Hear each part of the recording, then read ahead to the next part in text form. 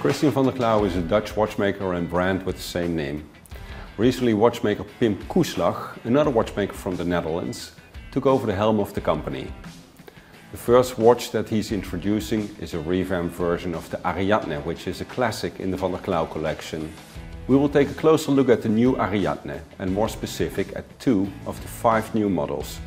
One features a grain Salmon dial, this one, and another one comes with a Turquoise dial, also with a beautifully grained surface.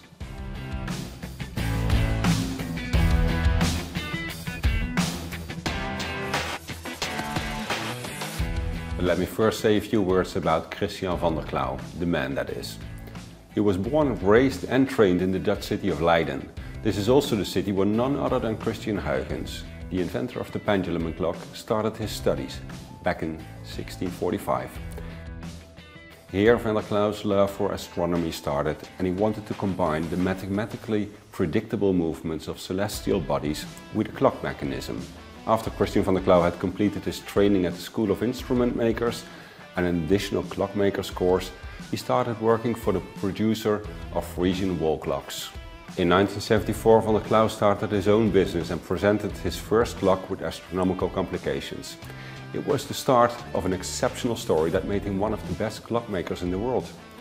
He received an honorable membership of the ASCI, the Swiss Academy of Independent Watchmakers, back in 1989.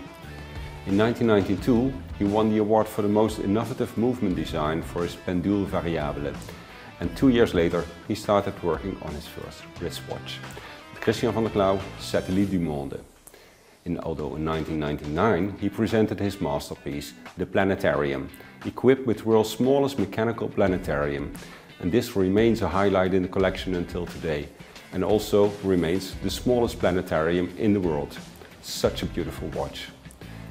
In 2009, Christiaan van der Klaauw felt it was time to step back and handed over the brand to Daniel and Maria Reintjes, who decided to focus the brand exclusively on astronomical watches.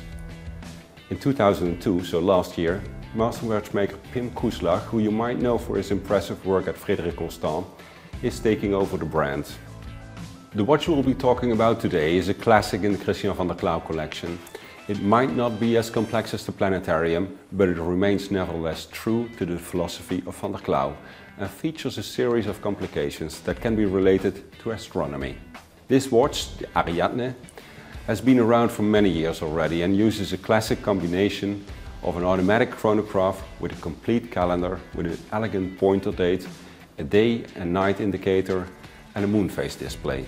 In the past, this watch has been released in several iterations. Most of the models had silvery white dials with a stamped guilloche pattern, either in a gold or stainless steel case.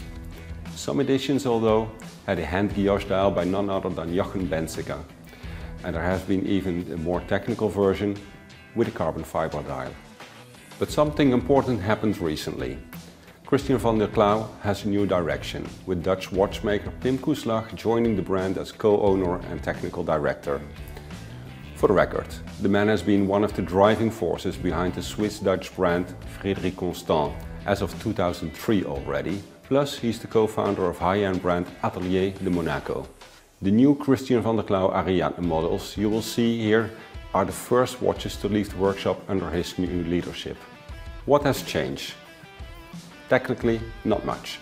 We're still talking about an automatic chronograph with a complete calendar and a moon phase. Visually, however, the dials are entirely different.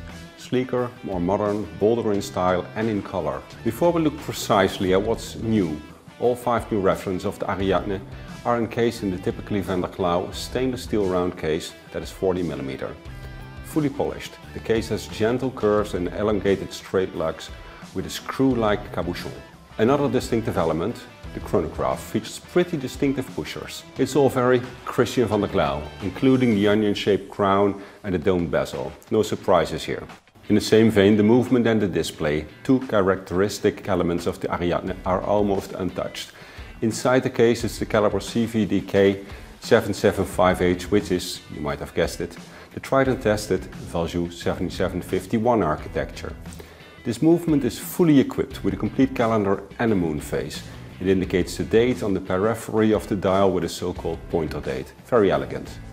and the day of the week and the month are shown in two separate apertures, at 12 o'clock, and at 6 o'clock there's a moon phase indicator, and at 9 o'clock is a 24-hour scale acting as a day and night indicator. And let's not forget that the Ariadne also features a chronograph.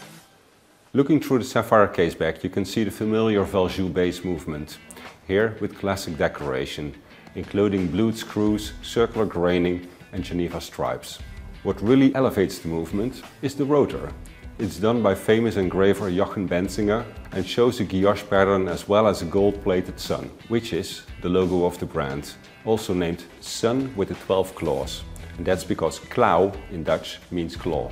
So let's talk about the real upgrade here, which are the new dials. As said, there are 5 editions in total. 3 of them, silver, blue and anthracite, are available from Christiaan van der Klaauw's retailers. And then there are the 2 models that we focus on, in Turquoise and Salmon. Both limited editions of 50 pieces, exclusive to the Dutch watch retailer Reijersen.